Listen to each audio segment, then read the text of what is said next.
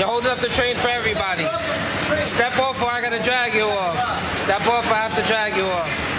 Is you holding up the train for all these people trying to go home? Why am I holding up a train when I'm sitting on here when I'm going to Brooklyn? Grab your stuff, you understand? No, I will not grab my stuff and get off. Don't touch me.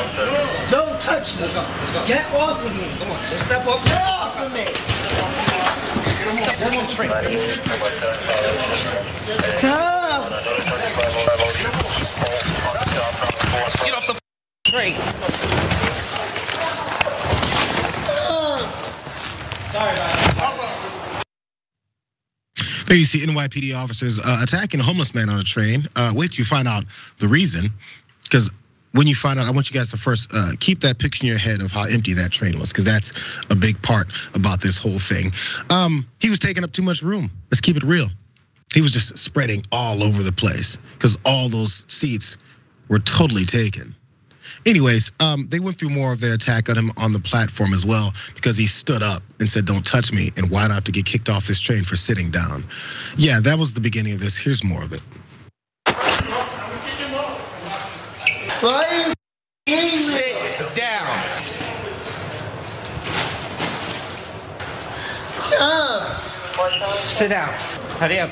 Sit down on the floor. Sit down on the floor. Stop.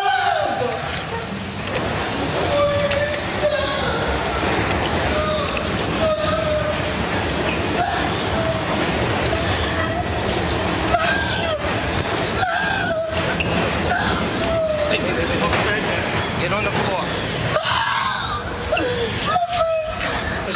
Johnny.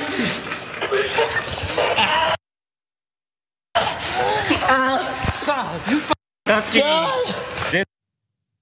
Just another hard day's work for a couple of NYPD police officers there. Did they go home and they say, "Good job. Hey, honey, had a tough day, just beat up a guy who was sitting on a train and kicked his stuff around, choked him and pepper sprayed him. It was a great day. I can't wait to go back tomorrow.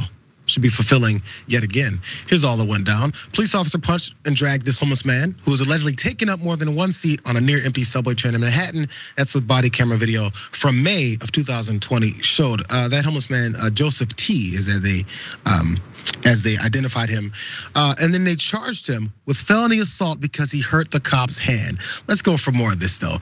Manhattan District Attorney Cyrus Vance is charging the bloodied man with felony assault, punishable by up to 7 years in prison for allegedly kicking the officer's hand while the cop tried to cuff him on the platform. The cuffing that came after the punching, the kicking of his stuff around, and the pepper spraying in his face, and the choking of his neck. Sorry, the strangulation of his neck. More. It was around 12:30 a.m. on May 25th, according to a criminal complaint, when police approached Joseph because Officer Shamul Saha said he was occupying more than one seat on that near empty train, as we saw over and over and over again. So police then followed him. Joseph, who is a hairstylist by trade, said he didn't understand why cops were ordering him to exit the train, and he refused to do so. And that body camera video showed all of that go down. So now we've talked, I've seen this before. It was something I've seen in the past several years. Many folks on trains are like, look at this man spreading that happens. It's a full train and this guy's just gapped open, bag next to him, legs spread wide open, and no one else can do anything, and no one really wants to sit next to you when you're sitting like that in the first place. This is a whole different extreme level to that. Apparently cops weren't called to this. Maybe they just saw him and said, I'm bored. That guy's sitting wrong. I don't like it. I'm not sure if a fare wasn't paid. That wasn't mentioned. I don't know. But the beating definitely happened. There's more that went down for this though, Miranda. But first, your first reactions to this attack. Let's keep it real.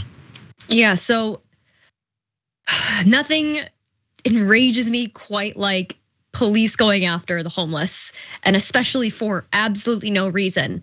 I lived in New York, and do you know how many times I saw people taking up multiple seats, more than 2 seats on a busy train? And nothing, I've set my bag on a seat next to me. Does that mean I need to be assaulted by the cops that are gonna come in and just yell at me and attack me and tell me to get off the train? Absolutely not. They beat this man senseless for no reason. It turns out the cop that said that he kicked his hand, he punched him so many times, he hurt his own hand punching him, and then said, oh, he kicked me and hurt my hand, that's assault. He did it to himself, and then they charged him with felony assault for it. And this man was afraid to have, he was in the body cam footage showed that the cops were in the wrong and this man was completely innocent. And he's still afraid to have his full name put in the article for fear of retaliation. For fear of retaliation. What does that say about policing in this country? It says that once they see that body cam footage is when they increase those charges and went with the felony assault, as you mentioned. But let's jump down to graphic 5, because things shifted once, I guess, this whole thing is made public, because they did see that body cam footage. So what's the point of that? The point is that other publications like The City have to say things like this. Former Manhattan District Attorney Vance dropped the cop assault charges against Joseph just days after The City reported the case and published the body camera footage. Last March, Joseph sued the New York City NYPD Officer Long and his partner, Officer Saha. Now, the filing in Manhattan District Federal Court argued that the officers falsely claimed that Joseph tried to run away from the cops and shoved along and kicked his right hand. By the way, they're trying to kick him off the train. What if he did run away? Who cares? You're trying to get him off the train. Was he under arrest? I guess at some point after you've beaten him enough, then you have to have that reason. More though, Long actually cut his right hand by repeatedly punching him, Joseph, then, while the cops used that excessive force, made that false arrest, and fabricated evidence. That's according to that complaint. And the Adams administration settled the case on December 21st without admitting any wrongdoing. But they did admit and give up $135,000 to Joseph T there. And again, who's paying for that?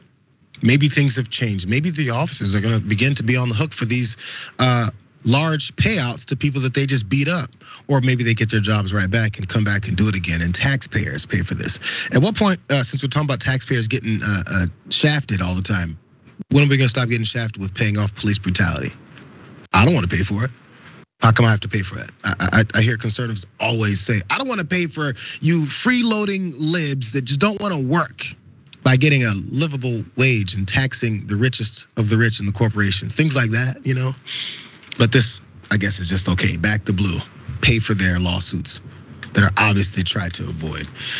So the attacks continued. I don't know if you have last thoughts on this, Miranda. What are you thinking?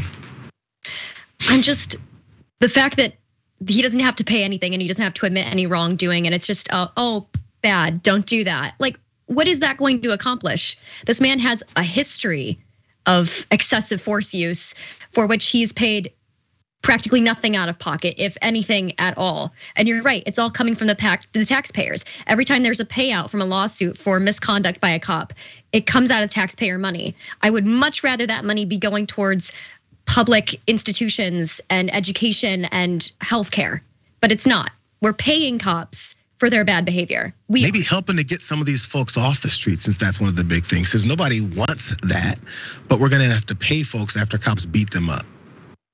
And they're gonna probably resent him further. How dare he? He's a homeless man now, has 6 figures worth of money. And they'll be mad about that too.